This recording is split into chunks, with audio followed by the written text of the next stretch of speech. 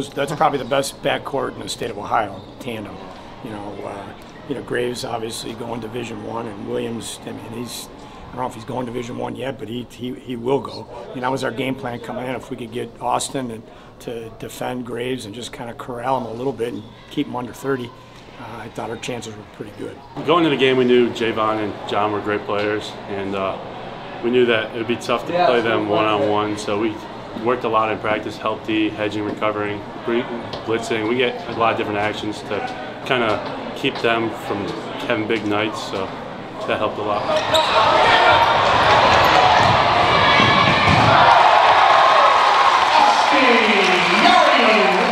He's long, he's got enough quickness. He gets out of position every now and then, but he poses a problem for some smaller guys. I mean, because he is quick enough and lanky enough to get his arms up and to make people change their shot. You don't have to block a shot to be an effective defender. You just need to change shots, and I thought he did a very nice job on that tonight.